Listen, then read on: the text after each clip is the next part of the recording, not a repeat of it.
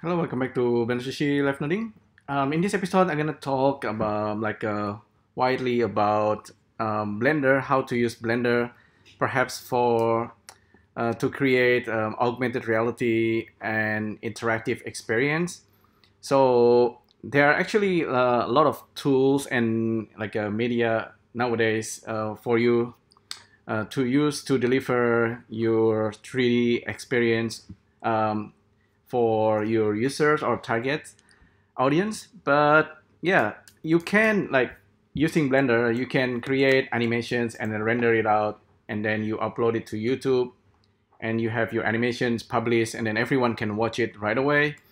But as we already know that these days there are lots of other media, let's say you also have like a game environment, so you can create game assets using Blender, and then you can then publish your game, and then everyone can play with your game.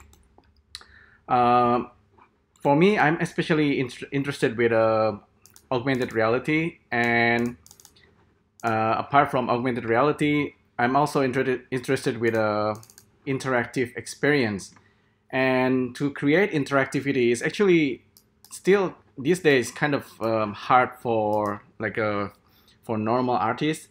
But you have a lot of tools nowadays that can help you to do that. For example, you have this AR Studio by Facebook, and you can have a look at this one, and then you can create AR experience for Facebook Messenger.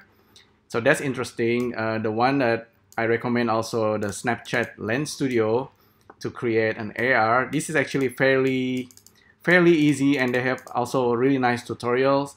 I will probably make video tutorials using Snapchat Lens Studio at some point. If you just want to kind of display your 3D artworks interactively, you can use also Sketchfab. This is one of the best to upload your 3D models and then give a little bit of interactivity. Highly recommend it, and you can also view it as AR and VR. Just the other day, I was actually looking at Blend for Web, but and try to install it, but unfortunately, it's really hard to actually to get it working. But I stumbled into Verge3D, and then I was really surprised. This is actually very interesting tools. Um, so if you actually use if you notice here, if you're using Snapchat Lens Studio, you are making 3D experience for Snapchat Lens, right? And if you're using AR Studio, you're making contents for Facebook Messenger. And if you are using Apple Xcode, you're gonna be creating it for iOS. But if you're looking at something like Verge3D, this is completely different, because you can deliver the AR web like a kind of like a 3D experience first, interactive 3D, throughout the normal web browser, and it should, in theory, works on any browsers on the desktop or on also on the mobile phones, if it supports maybe I think JavaScript. This is in particular I was interested into, and then I was looking at it, I was installing it, and then apparently it's actually rather simple. I highly recommend you, if you want to try this, you look at Remington Graphics tutorials on Verge3D. This is the one I was actually looking at yesterday, and follow the tutorials, and then try to set up the Verge3D if you want to get started on it.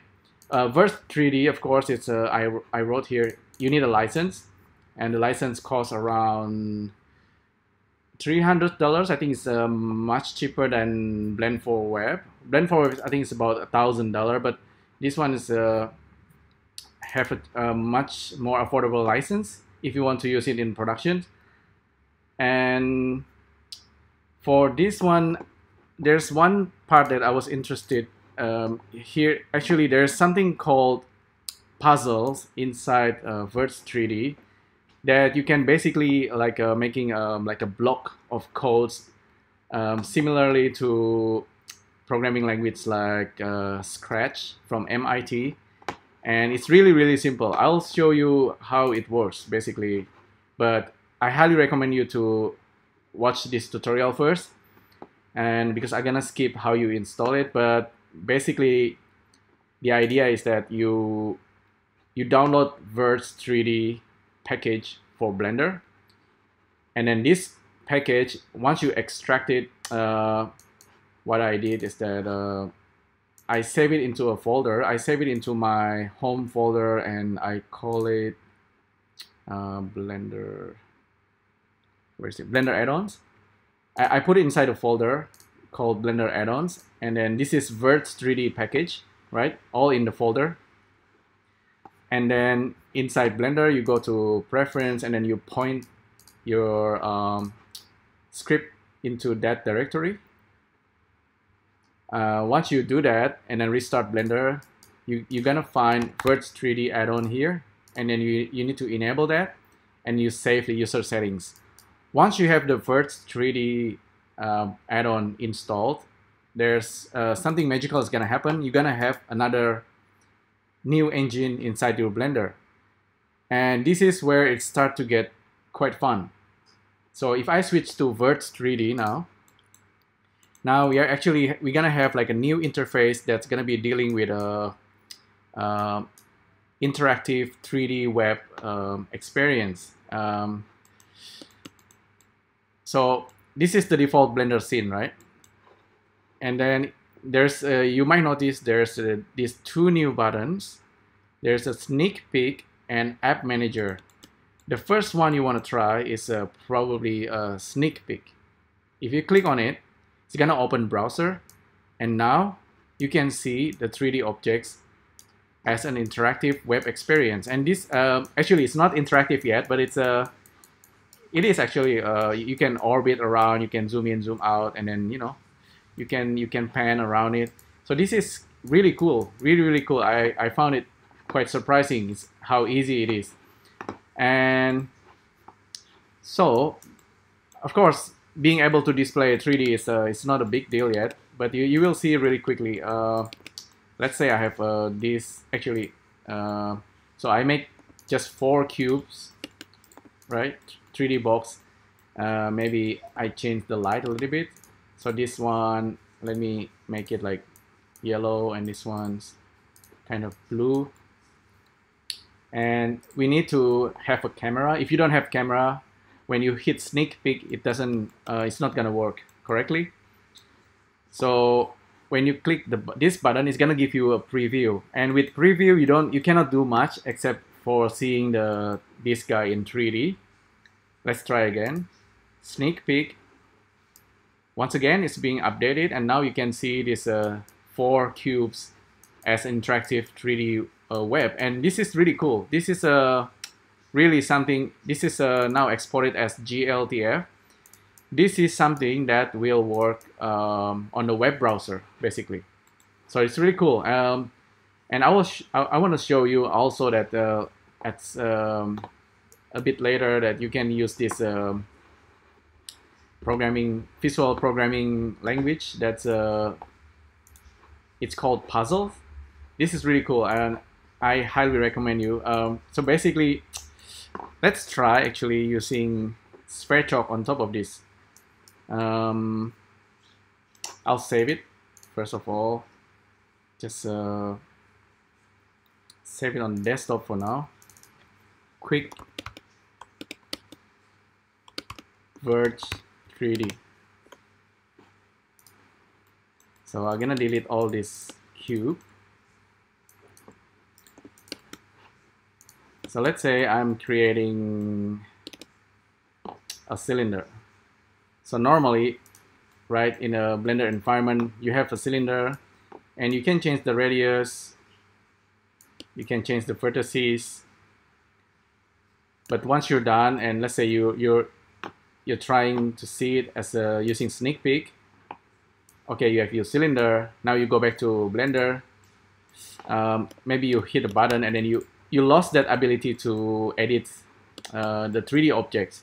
That's one thing that I can kind of get over by using nodes. That's why I'm using an add-on like sphere chalk, because I can always go back and then make edit, and then you know, this is like, I think, more powerful workflow. So let's say I'm creating a cylinder,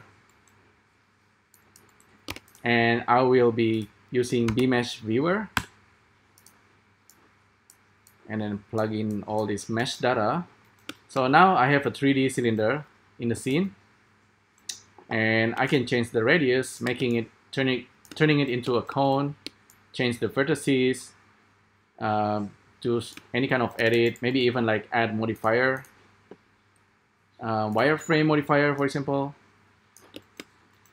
And so I have these objects. I can even add like I guess add solidify, so make it kind of 3D. So it's looking nice, right? I can save it, and now I can look at the preview. And currently the modifier doesn't seem to work, but this objects is live, and this is something that I can still go back and edit. If I'm not wrong, that there's actually an option here to bake modifier, so that's the one. Let me try again. Sneak peek. Now the modifier works. Basically, it's being applied to the objects. So we have these 3D objects, and there is something interesting here that you can also turn on, like a wireframe, if I'm not wrong. Visible edges, enable outline, maybe that one. Or there is another one somewhere. This one, enable line rendering. I think this is if I make it red and then look at sneak peek. Okay, it's not really working. Maybe I need to save it. Sneak peek. Nope. Okay, that's interesting. Maybe I need to also turn it on somewhere.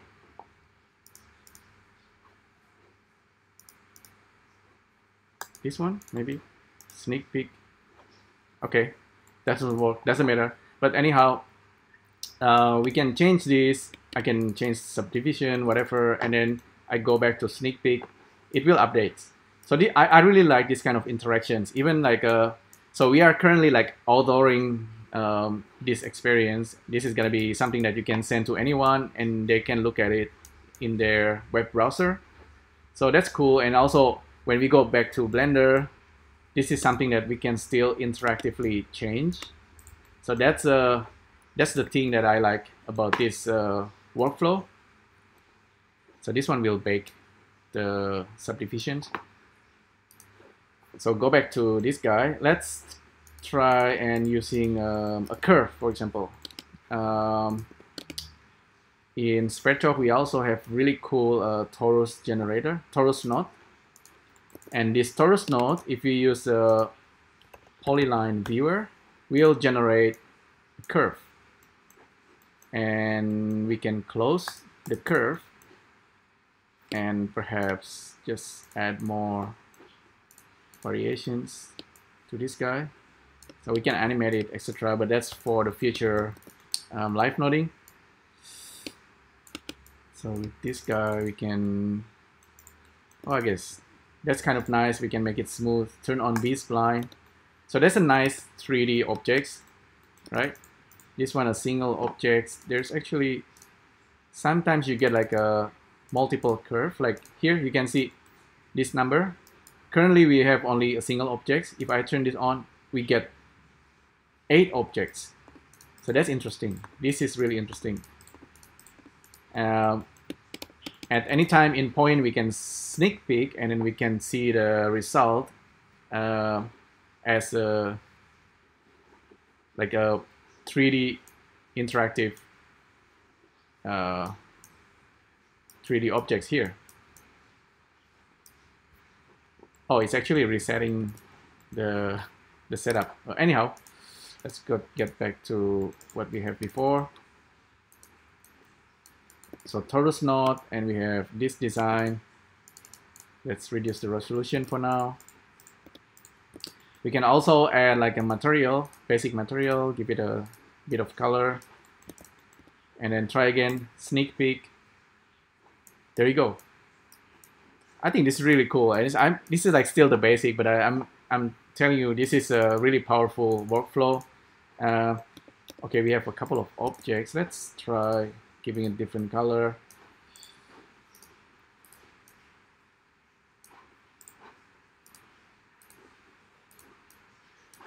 So we can actually play with the material and things like that. So I'm gonna save this, save the blend, and then sneak peek, and wait a few seconds. It's gonna convert this curve, and there you go. This is our web 3D experience. It's interactive and it's running on the browser. Very cool. But what else can we do next? We need more interactivity, right? What is the simplest interactivity? Is to be able to click on the objects. So for that, there is instead of just a sneak peek and then looking at the result, just like nothing else, there's this thing called App Manager. This is where it comes really powerful. It's gonna open some kind of App Manager, and this App Manager is running locally, and basically it's looking at a folder in your hard drive. So it's looking at this folder called applications, and inside application you have a bunch of folder, and these guys are basically equivalent to all this. You see city, e-learning, a bunch of things like ring, etc. This is all like example project that you can try, you can open in Blender. So inside it you can see all the media that's kind of, you can have a look at it and look at, there's also like blend being supplied. This is my project that I tried the other day. I'm gonna show you how you can create a project, create your own app. So let's try this real quick. Let's call it sushi or whatever. Call it a name. If you want a longer name, you can use underscore. So this display name looks quite nice. So let's try this. So this is, again, from here I click on App Manager. It's gonna open this in browser, and then you can create a new app. Basically this is gonna create a new project, and then now you can return to the main screen. Now you can see there's a sushi app here, and then on the folder on your hard drive you also see there's a sushi app with all this required media. So there's a blend, etc., etc. Okay, so this is very useful. Highly recommend it. If you ever want to make a new Verge3D app, you create project this way. It's gonna use a puzzle, which is the visual programming environment that we can use soon. So now let's open that blend on the project folder. So I'm gonna go to my home directory, go to Blender add-ons, Verge3D, application folder, and there's this sushi app here. So let's open this blend. So by default, you're just gonna get a basic default cube with a camera and this 2 lamp. So this is the basic project file. You can easily delete it, and you can save it, and you can work from here from now on. And I can still use a sphere chalk for this. So let's see, let's make something really quick. Let's make something a little bit more interesting. Icosphere, and yet let's use a BMS viewer. And so we have this guy. Let's reduce the subdivision, and let's create simple extrusion. Extrude separate face. I think this can be interesting. Let's try and scale it.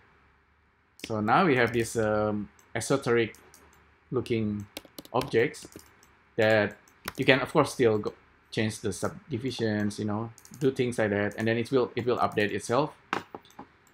And if we check this app in here, so sushi app, and then I think if I'm not wrong, you can click on this one, run applications, and okay, it's not updating, right? What's going on? If I'm not wrong, apparently I think it's you might need to click on sneak peek, and so you have this result. Okay, that's cool. Let's Let's open the app manager again. Try this sushi app. So this one, view scene with player. Okay, still the box. Let's go back. Click here. Still the cube. What's going on? So apparently you need to do, if I'm not wrong, file, export, GLTF. This is Verge3D native file objects, and we save it into the folder. And now if we go back to the app manager and then run the app, hopefully we can see our objects. There you go. So that's our objects. It doesn't have material. It looks very gray. So let's try give it a simple material for now. And then for the light, currently it's just white material, if I'm not wrong. Let's give it a nice color, yellow and bluish. All right, so we have 3D objects being created using sphere chalk, and this guy is live. We can change it and we can export it. I think this is how we publish for now, but there's another way, hopefully. Go back to our app manager and run the app. There you go. That's our objects. Cool. So what next is I want to try to add some kind of interactivity. Okay. So I'm gonna try make this, turn it back to icosphere, and then now I'm gonna extrude it. So what's gonna happen is that this is gonna be our generator, right? But the actual object is this guy and this guy. What I will do next is to select this and select this, and then tap spacebar and join it as shapes. And now I will actually animate the shapes. This is something that I want to transfer into the web browser. So with this guy being selected, I'm gonna actually make a keyframe here. Tap I, and gonna go to frame 50. Change the value to 1, and then tap I. So now I have an animation. So we have simple animations on this timeline, and let's see how this translates to Verge3D. So save GLTF, export GLTF, and then click on App Manager and run the app. So now we can see this guy is animating, and this guy is actually, they drop. Yeah, they seem to drop. But anyhow, just focus on this guy right now. Maybe I'll close it. That's interesting that this one suddenly kind of fall like a physics. Let's save this as a new blend for now, and then delete all this spectral thing, delete everything, and just have this guy that's animating. So it's simplify the whole thing. Save it, export it as GLTF, and let's open our app manager and then click on our app. Okay, now we have this. So cool, we have this guy, but again, it still doesn't have interactivity. It is animating, it's really cool, but we want to add some kind of interaction. So how do we do that? Click on App Manager once again, and with our sushi app here, we have this puzzle. This puzzle is what's interesting. Click on the puzzle, and now you have a new environment where you can actually modify our like your 3D work here and make it interactive. Currently it's animating and keep looping over and over again. We don't want that. We want to switch it off. So with our objects there, we can actually turn off this animation, turn off auto start. It's by default, it's gonna auto start and then keep repeating over and over. We want to turn it off. repeat infinitely off, and then we just want to turn on loop mode to once.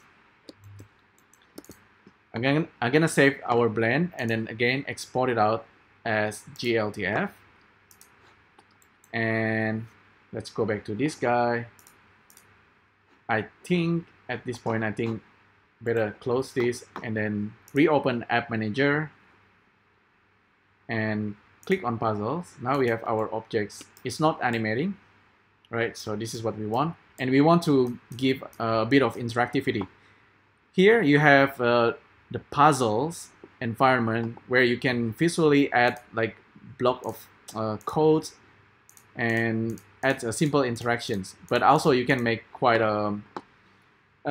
like a complex interactivity, even though this looks basic, but it's actually quite powerful. So let's try. We want to when we want to create some kind of event like when this object is being clicked, try to do something. What's being clicked? An object. What we want to select our objects. So apparently our object is called alpha. So there's other objects like camera, lamp, whatever. But with this event, basically we want to click it.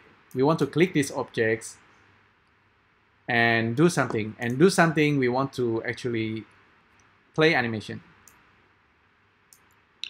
So that's what we're gonna do. Let's gonna play animations. Our animation is this guy running from 1 to around 50. So we're gonna specify that. Play animation from 1 to 50. So what is the animations? The animation is gonna be our object. So this guy, if I'm not wrong, okay. Oh, I think that's wrong. Play animation. What animation? This. Where is the animation? Get animation of animation clip. So this is what we want. They look very similar, but we actually want to play animation of this object. So with the selector, there's a object selector, and there's also this animation clip selector. This is what we want. So now it's I think this should work. I'm gonna save this real quick, and I'm gonna run it. Now the puzzles is running, which basically it's almost like a Blender game engine. So this should be interactive now. If I click, it's gonna animate and gonna stop. I have a feeling that we can also do the reverse. So if I copy Command C, Command V, so we have this guy, we can actually animate it in reverse. So if I save it now and play, it's gonna animate, and then when finished, do play animation. Oh, this one doesn't work. That's interesting.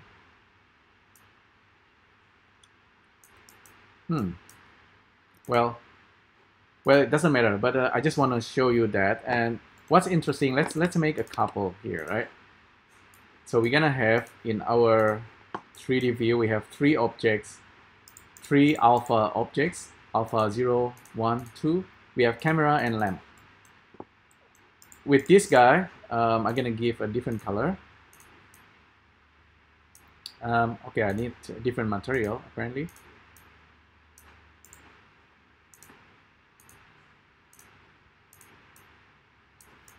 And so now we have 3 objects. I'm gonna export as GLTF, and I'm gonna go back to App Manager, but I'm gonna close this first. So click on App Manager, and we have our sushi app. Let's click on the puzzle. We're gonna work on this. This guy now kind of animating and go back to the default. So this one works really nicely for us. The nice thing about this is that you can see we still have our code, right? This block of code we can copy copy and paste it again, and we can simply change these objects and the animation. So alpha 0 should work on alpha 0, alpha 1 should work on alpha 1 animations, and because they are kind of identical, we can reuse the animation. So this should be alpha 1, this should be alpha 0. So these are three codes, puzzle codes that we can actually use very easily for these three objects. Let me double check again. When click alpha 0, play animations from 1 to 50 and then reverse it back to original default mesh state. So, okay, I think this is good, and then we can save it and we can try running it. Maybe I need to also press F5, reset the whole thing. Now we have this interactivity.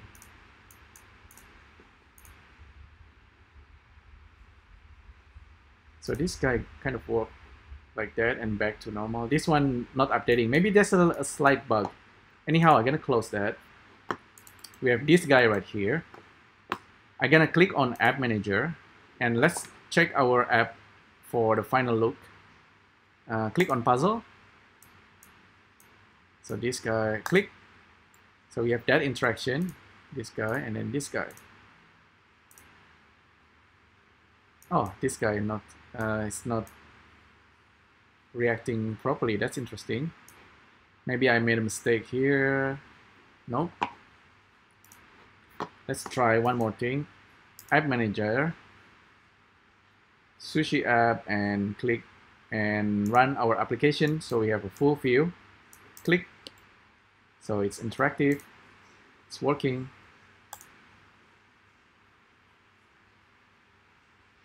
Ah. Now this guy works.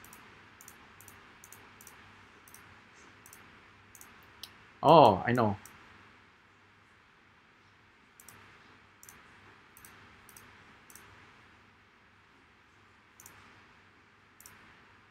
I have a feeling that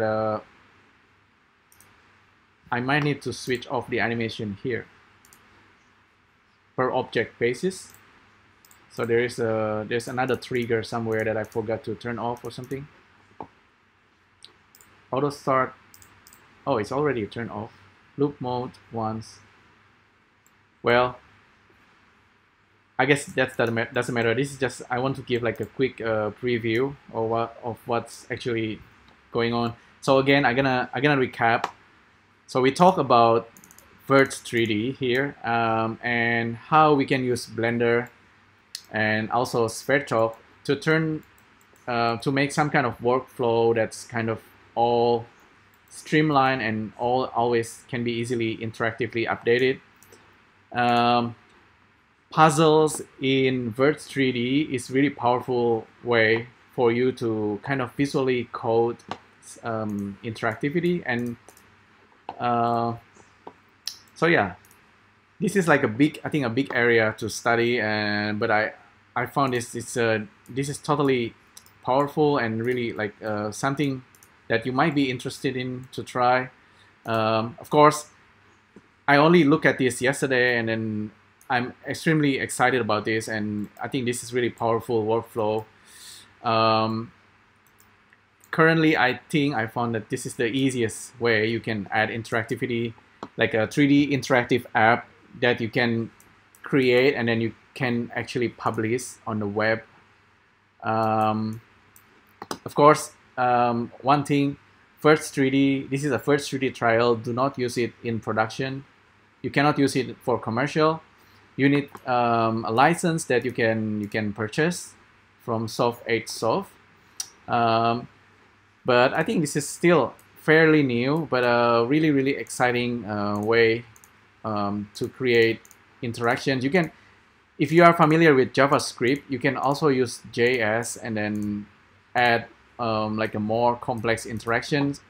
I'm still studying it, but I think this is really powerful. I highly recommend you let's say, imagine you can have like a character animations that you can control, and maybe you can use like shape keys, blend shapes, and you can have it working on the browser, and it's gonna run on mobile device or any browser. So that's, I think, really powerful. You basically creating an app. It's not like just like you render it out. If it's in Blender, you know, a normal Blender environment, perhaps you render it out as an image like that, and then, but this is static. This is something static that you cannot give to your user. But if you are using like a Blender game engine, or in this case we are using Verge3D, suddenly this is like a blank canvas. Your user will be modifying this object themselves, right? And anytime in point, you can change the color interactively. Your user will be able to do that. You can change the light, etc., and you can do that live. So if I try now exporting this as GLTF and then reopen the app and check our run our app, you can see it should update. This guy is now smaller and I have different color here, and everything works in interactive fashion. I can click on this guy. This is really cool. I tried it. If I save it and test it on my smartphone, this will also work as an app. Even though this is still kind of a basic example, I found it very, very useful and powerful. So yeah, have a look at this. You can get started. I think this is a good page to get started on Verge3D. You can use Blender or 3ds Max. Download it. Look at this tutorial by Remington Graphics, and then there's another one. This one I haven't checked. Let me refresh. But I think this is a good, really good tool for you to get starting. To start with to create a 3D interactive kind of contents. Maybe eventually you will be using Unity or Unreal. This is like another step, and you probably want to make like iOS apps or Android apps. But this guy is kind of like sitting in the middle. This is unusual, and still kind of new.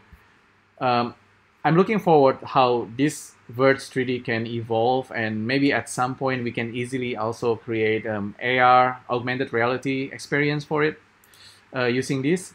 But until then, I think I'm gonna sit down and study this. Maybe you want to try that as well yourself, and let's see how it goes. And okay, that's a long live noding. Hopefully you find it useful. Let me know what you think, and I'll see you next time. Bye.